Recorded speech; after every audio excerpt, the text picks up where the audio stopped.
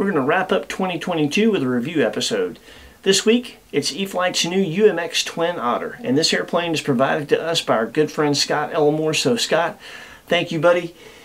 I think this one's going to be fun.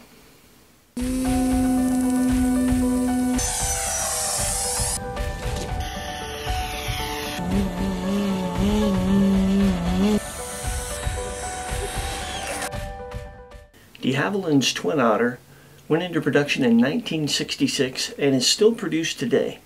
It is a STOL-capable aircraft that can carry passengers and cargo and is famed for being able to get in and out of some of the most remote areas on the planet, as well as in and out of the shortest runways on the planet. If you're an aviation buff and you haven't went on YouTube and searched de Havilland twin Otter landings, you need to. That's a rabbit hole worth diving into. E-Flite's UMX twin Otter is a great looking airplane. It has a full LED light package, has a 19.4-inch wingspan, is 17.3 inches long, and weighs 3.7 ounces, ready to fly with our 500 milliamp 1S pack. It also has AS3X and optional Safe Select. The UMX twin Otter arrived unscathed. Horizon has this figured out. Their ultra-micro boxes are pretty much legendary. They have a convenient carrying handle, and it's a very secure way to transport as well as store any ultra-micro. And included in the box is all the mounting hardware necessary for the optional float set, should you choose to install those. As with all UMX airplanes, the twin Otter comes fully assembled. There is no assembly required. You need to only pick your transmitter of choice, program it via the instructions, which are very good, and if you've got a battery charged, you're ready to fly. When it comes to setup, there are a few things we did that we think may help you. We're going to share those with you. The twin Otter is an interesting little airplane. You do have full 3-axis control, but it's not by conventional means. Normally where you have aileron, elevator, and rudder, what you have with the twin Otter is aileron, elevator, and differential thrust. It also doesn't have a steerable nose wheel. That's not a big deal. There's no problem with directional control as long as you're under power. However, when you land and come off power and allow the airplane to roll to a stop, if you don't do a quick alignment job on that nose wheel, which it's easily bendable, it's easy to do, it's not going to roll out straight. So align the nose wheel so when you land and you finish that rollout, you look like you know what you're doing. When it comes to flying the airplane, the differential thrust, especially when it's as aggressive a differential thrust mix as this, is not going to feel intuitive to some. I really like to use the rudder. I use the rudder in my flying a lot, even when I'm not doing extreme stuff. And that's where this doesn't feel natural to me. So if you're like me, there is a trick to fix that. And that is, you simply put 75% expo on the rudder channel. The problem with this differential thrust mix is it's very, very sensitive. Some of you are probably going to notice when you try to taxi, it darts around. And to be smooth, you have to really, really try hard. Much harder than you normally have to if you have a steerable nose wheel.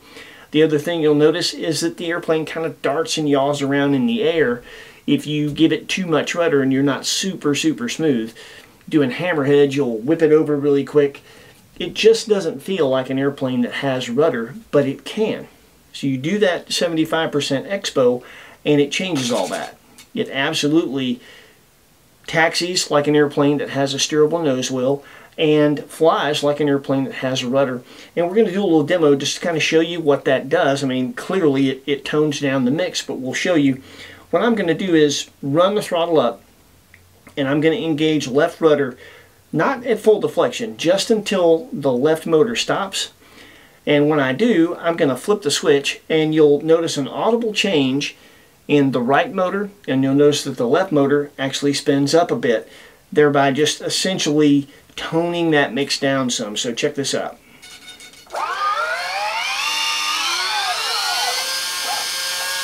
Okay, now that's not full deflection. This is full deflection. Alright, so I've got just enough to stop that motor. I'm going to flip the switch. You see that? It's a really, really simple trick, but you do that one setup change and it will make a world of difference and make this airplane fly like most airplanes that have a rudder. Okay, we've got her set up. We're going to get to the flying. First, we're going to show you our standard setup page. We wanted to note a few things about that. The first thing is the manual calls for a low and a high rate. We only used one rate, just the high rate. We knew that we wouldn't need the low rate. And you'll notice that on our high rate, there's no expo on the aileron and elevator. The manual calls for 10%. We just found that we didn't need any expo. It was responsive enough without being overly so for us, but expo is a personal preference, so you put it wherever you need to put it to make the airplane feel the way you want it to feel.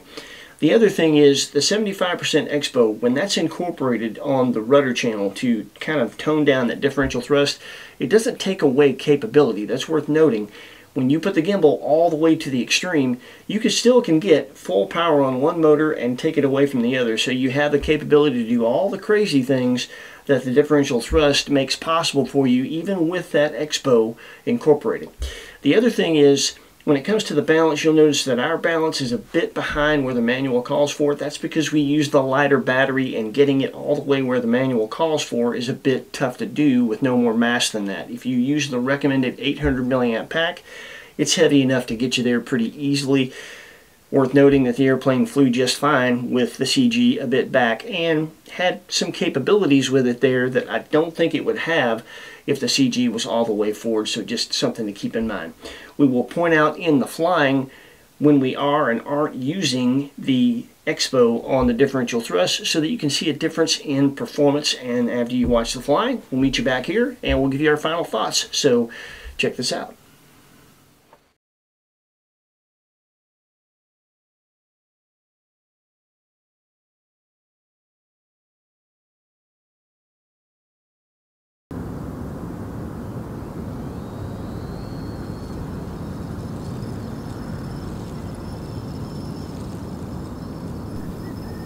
Right here we don't have the expo incorporated into the rudder channel, and you'll notice when we taxi it's not very subtle or smooth.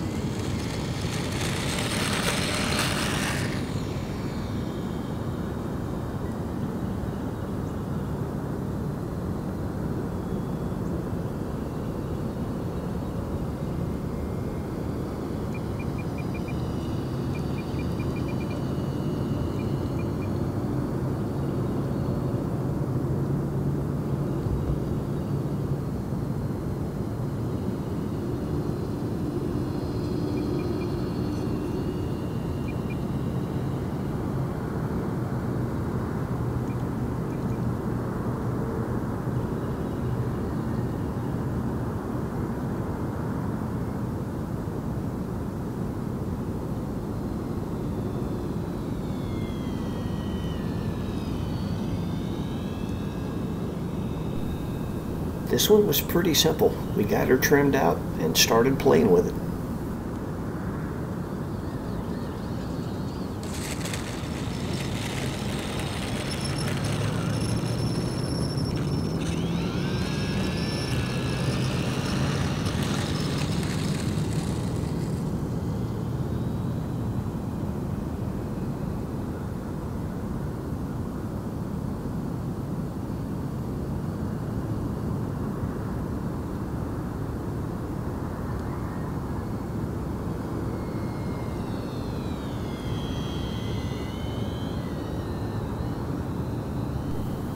I'm coordinating my turns with rudder, and I'm having to use a really gentle touch to do it.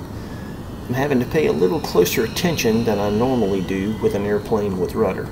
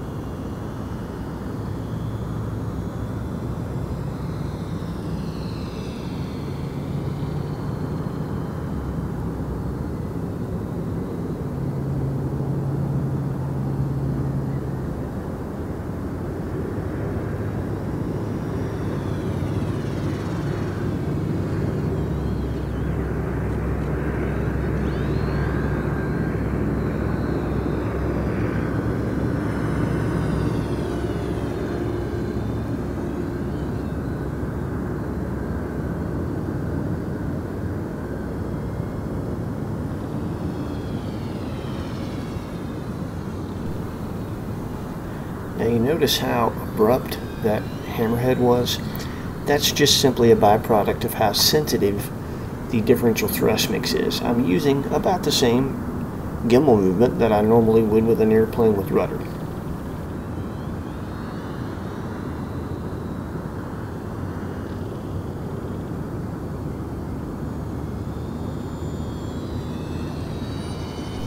So here I've flipped the switch and I'm now flying with the 75% expo on the rudder channel.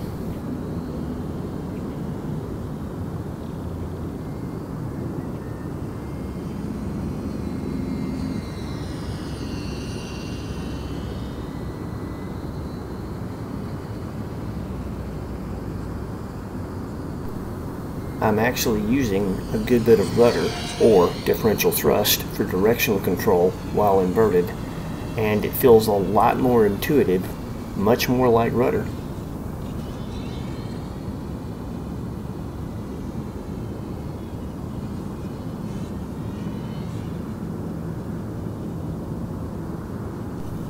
Right there I was trying to get it into a normal flat spin. I could get it to spin, but I couldn't get it to go flat right side up.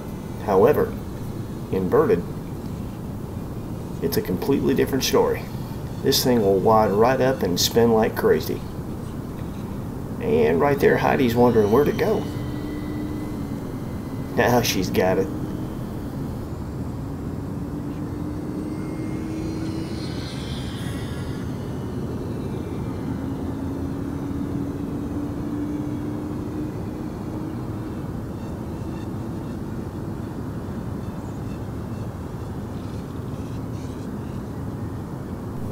The differential thrust really is all kinds of fun to play with.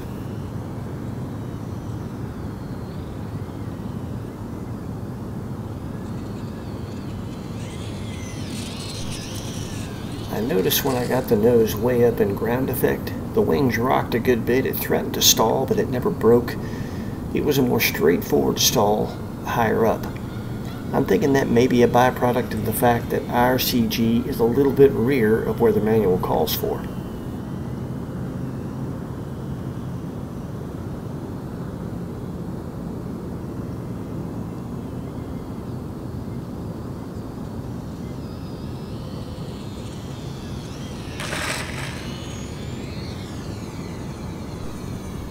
Now you're going to see here, even with all the expo on the rudder channel, if you move the gimbal far enough, you can take advantage of the differential thrust and whip it around anytime you want to.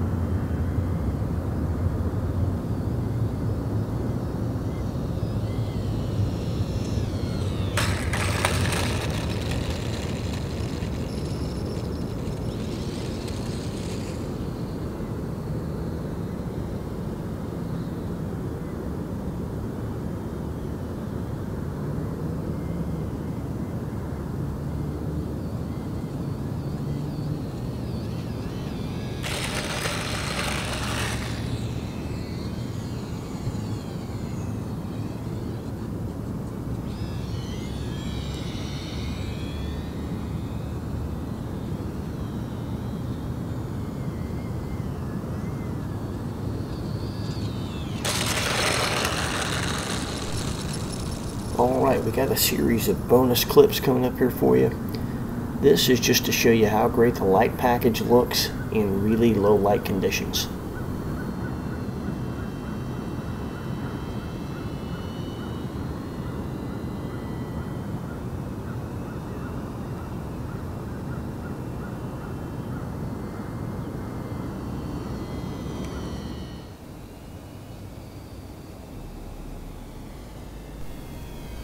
here we're demonstrating that with the differential thrust, you can get a flat turn even without a rudder.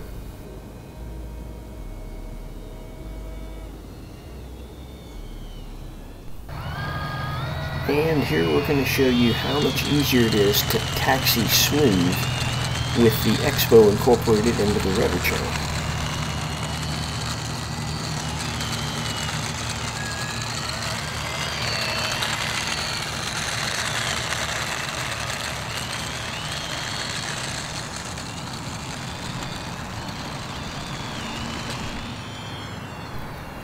Another advantage to the Expo is much smoother and more scale looking hammerheads. Here's a short takeoff.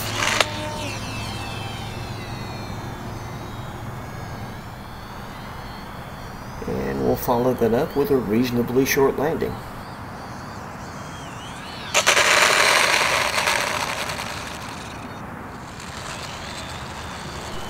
Of course, everybody wants to know if it'll hover.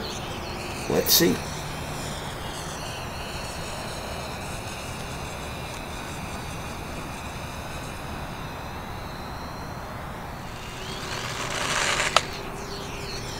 I'm going to be honest with you. This is no Edge 540, but for a Twin Otter, that's pretty dang good.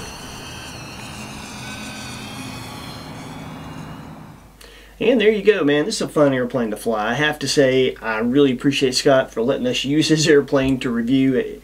I love that that guy just orders stuff and has it sent right here. And he's like, hey, man, you review it and then give it to me when you're done.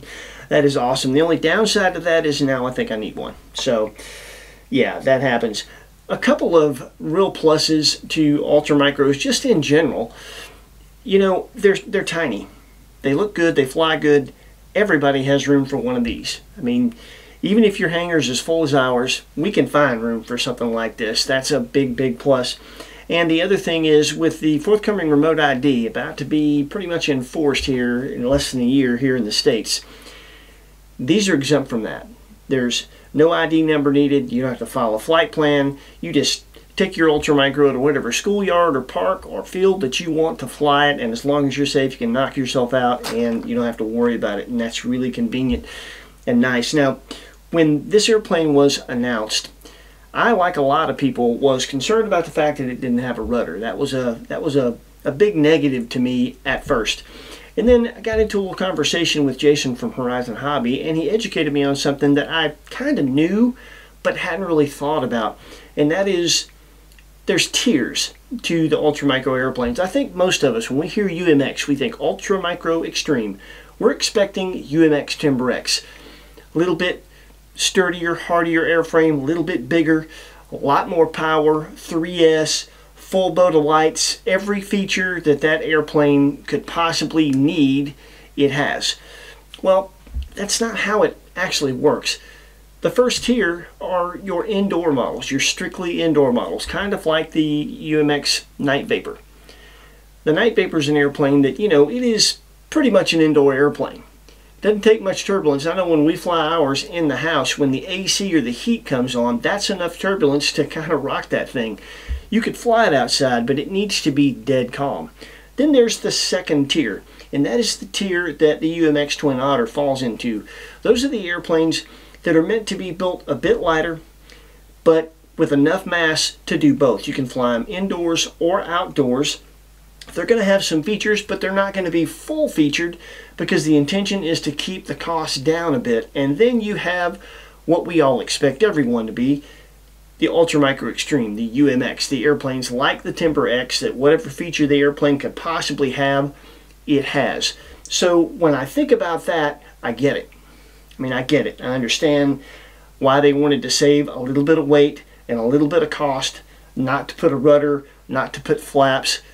That makes a difference. It really does. And when you think about it, some of you are probably going to remember the old UMX Aero Commander.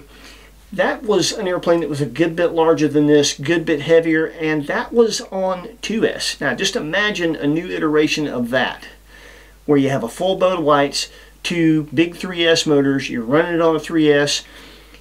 In today's electronic prices, post-pandemic, that's a $200 to a $220 airplane all day long. So the fact that you get a twin that You can fly off the water if you want, that has a full light set that is as capable as this is, and that you can fly indoors for $169.